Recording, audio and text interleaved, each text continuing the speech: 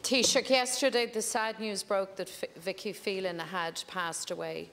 Her two children, Amelia and Dara, have lost their beautiful mother so early in their lives.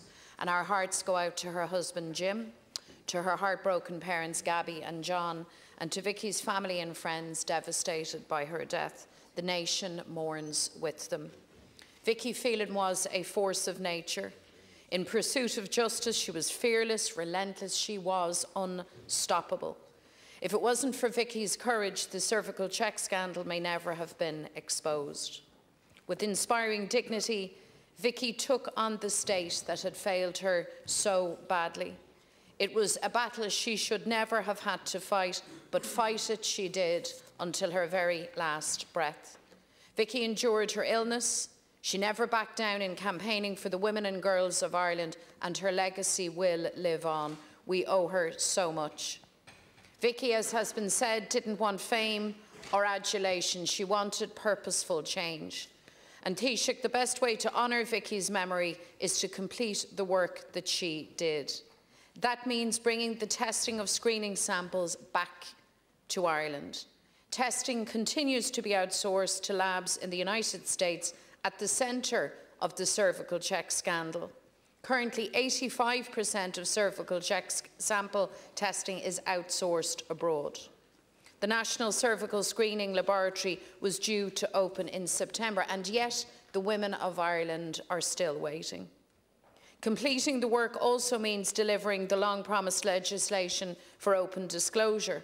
The Scally Review recommended that a statutory duty of candour be established to ensure that people are told the truth when something goes wrong in their health care.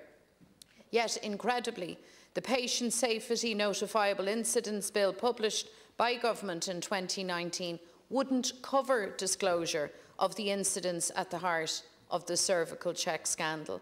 We in Sinn Féin have proposed amendments to rectify this issue, but Minister Donnelly has for 7 months now failed to progress the legislation. Again, the women of Ireland are left waiting. We must also, Taoiseach, see the reinstatement of the Cancer Audit Review of screening, which was suspended 4.5 years ago. And I should say, Last Council, it's the wish of Vicky's family that these specific issues are raised today, because she cared so passionately about this change. Everyone in the Dáil is committed to ensuring that we never again see the failures of the CervicalCheck scandal. So we're going to have to work together to deliver the change that Vicky wanted to see. Is sé an balachas fiar chun ómós a thuirt de cuimhne Vicky, nó scáthastáil a thuirt arás go héireann, agus reachtaíocht a chur i bhaim I gcóir nochta oscailte. Taoiseach, we're all waiting for the National Cervical Screening Laboratory to open. When will this happen? Will you ensure that when it opens, it has the capacity to test all cervical screens conducted in this state?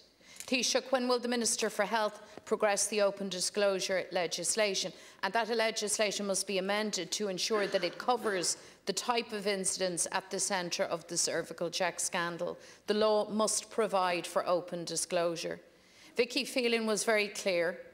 She said, I want action, I want change, I want accountability. So let's get this done together for Vicky, for all the women that we have lost, and for those women who continue to suffer and to fight for justice.